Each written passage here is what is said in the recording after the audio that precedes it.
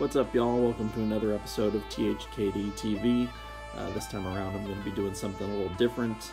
This past weekend I had the good fortune to visit Southern California, and while I was down there I went to Amoeba Records in Hollywood.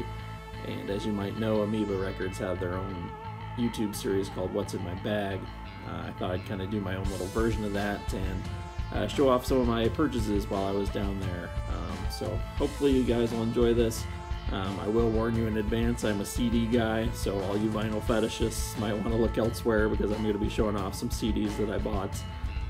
That's just how I roll. I grew up with CDs, and that's what I buy. That's what the bulk of my collection is. So without further ado, let's get started. First up, we've got Death SS with Do What Thou Wilt. This is their fourth album. You guys might know that I worship this band's first three albums. Death SS is an Italian band, and their sound is really hard to describe. There's a little bit doom, there's a little bit traditional metal, there's a little bit thrash in there in their first couple albums. I've never really listened to anything beyond their first three albums, so I'm not really 100% sure what this is going to sound like. It's my understanding that they kind of went in a more electronic or industrial direction later on. So this might continue the sound of their first couple albums, or it might be industrial, or it might be transitional. I'm not sure, but it was super cheap, and I love Death SS, or at least their early stuff. So I had to pick this up and give it a try. Looking forward to finding out what this sounds like, because these guys are awesome. If you've never heard them, I really highly recommend checking them out, especially Heavy Demons. That's probably my favorite album of theirs. But yep, Death SS with Do What Thou Wilt. Really excited about this to see what it sounds like. This is another band I'm super excited about. This is Chocolate Synthesizer by Boredoms. Boredoms are a Japanese band, and they're one of those bands that I've been reading about and hearing about forever but never actually listened to. So while I was at Amoeba, I made sure to check out their section to see what they had. This is one. This one was actually released on Reprise Records, so that's how crazy the music industry was at that time back in the 90s. They would put a major label would put out a band like Boredoms, and who are basically a noise band or noise, experimental kind of band. I think it's awesome that major labels used to do that. Certainly, you'd never see anything like that coming from a major label today. Again, this is another. I have no idea what this is going to sound like, so I'm super excited about it. Love to get things every once in a while that are more challenging to listen to, so I'm hoping this will be a very interesting listen. Looking forward to jamming this one. Next up is a band I'm sure you guys know that I really love. This is Hell. This is Hell, the British band, as opposed to the American Doom band, which I am not so excited about. But I love the British Hell. These guys have been around for a long time. They were a part of the new wave of British heavy metal. They never got around to releasing an album back then, but they came back a few years ago and put out an album called Human Remains, which is an awesome album. If you haven't heard, I strongly suggest you check it out. There's a review on THKD blog if you haven't read that. Hopefully that'll give you some insight and make you want to go check it out, because it's really good. And as much as I love that album, I never got around to checking out this album, their second album, Curse and Chapter, from 2013. But again, I saw it was super cheap, and I love their first one, so I'm very excited to check it out. If you haven't heard these guys, definitely some new, obviously new wave of British heavy metal sound, but also mixed in as kind of some theatrical qualities that would remind you maybe Merciful Fate, and even in some cases I think a little bit Cradle of Filth. Really awesome vocals, great guitar work. Andy Sneap actually joined this band to kind of help them out, and he's one of their guitar players. So the guitar playing is off the hook, the riffs are great. Again, vocals are fantastic. Definitely check these guys out if you ever get a chance. Again, this is Hell from the UK, not to be confused with the Funeral Doom band from the US. These guys fucking rule, and you definitely need to check out Hell. As far as I know, I've heard a couple songs off this, and it continues the sound of Human Remains, so I'm super psyched to blast the living hell out of this one.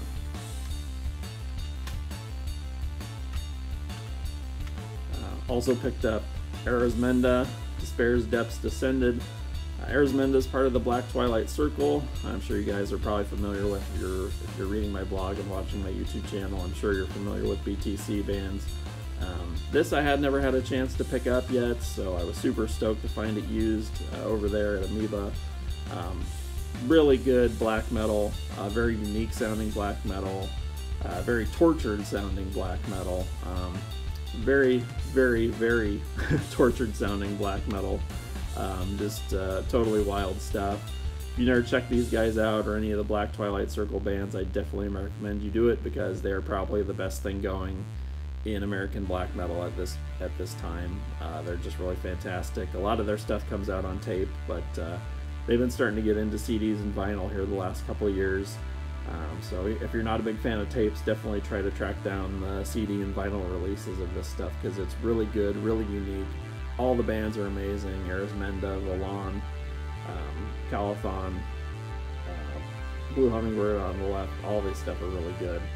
Definitely check out Black Twilight Circle bands and especially check out Arizmenda because it's really good stuff. Up next, Orthodox, Grand Poder. This is a really old, well, I shouldn't say really old, but early 2000s album. I believe this is their debut. Spanish doom band with some jazz elements and experimental elements thrown in. I believe Southern Lord did a version, released a version of this album, but this is actually the Alone Records pressing. I'm not sure if there's any differences between those two pressings, but very excited to check this out. I had a digital promo of this a long time ago, but the computer that it was on bit the dust. So I've heard this before, it's really good. If you're into doom that's a little out there, a little experimental, this is definitely worth checking out. You know, everything I've heard from these guys is really good, but this one I'm excited to have because, again, it is their debut and it's something I used to have digitally, but don't have anymore, so it's cool to get a physical copy of this one finally. And again, it was super cheap. That's one of the things I love about Amoeba is you can find some amazing deals on used CDs there, and especially in their metal section, it seems like they always have like some crazy good deals on used metal. So if you ever get a chance, go to Amoeba because you'll get cool CDs like this for $4. So last but not least of the CDs, I've been checking out a lot of, or kind of revisiting the melodic death metal movements, if you will. Especially a lot of the second and third tier bands that I never got around to really listening to and appreciating, and one of those bands is Callenish Circle. So I bought recently a 2 CD set with their first 2 albums, and I've been kind of hoping to work my way through their discography, but I found this one. This is their final album, Pitch Black Effects. I believe it's from 2005, and these guys, I feel like they're probably considered third tier, maybe second tier, I'm not sure, as far as melodic death metal concerned, but they never really got their due. You know, at least from what I've heard so far, they've got some really cool riffs and stuff. It's my understanding that this album, they included some electronic elements, so I'm very curious to see what it sounds like, if it holds up, or if it's, you know, a product of its time. So very curious about this one. Again, it was super cheap, so I'm super psyched to check it out. Again, this is Callenish Circle, Pitch Black Effects. If you're into melodic death metal at all, definitely check out their earlier stuff. I can't speak for this album yet because I haven't listened to it, but they are a pretty cool band, and I'm hoping that this will be good. Then finally, Amoeba doesn't just sell music, they also sell t-shirts and toys and all kinds of stuff, so I couldn't help but browse their section of metal t-shirts, and I did pick up this amazing Brujeria Matando Guerrero shirt. I've always wanted a Brujeria shirt, been wanting one for a long time. When they came to Sacramento, I wasn't able to go see them, so I couldn't pick up a shirt from the show, so this was a good opportunity as any. This is the shirt I wanted, because obviously this is the classic first album cover. And I'm very psyched to be able to wear that and hopefully scare the shit out of some people. But no, seriously, it's cool. It's a cool shirt, and I'm stoked to have it. And that is everything I purchased at Amoeba Records Hollywood. Again, if you ever are down in that area, definitely go. Whether you're a vinyl fanatic or you're into cheap CDs like I am, definitely go there. They have an amazing selection. Their metal section is awesome. Their rock section is great. They also have tucked away in the back, they have a noise/experimental type section that's really cool. And I probably would have bought some stuff there if I'd had a bigger budget. But again, yeah, it was a great time. Loved going there. Spent several hours. Excuse me. And you should definitely check it out. That's all for THKD. What's in my bag? Amoeba Records Hollywood. Thanks.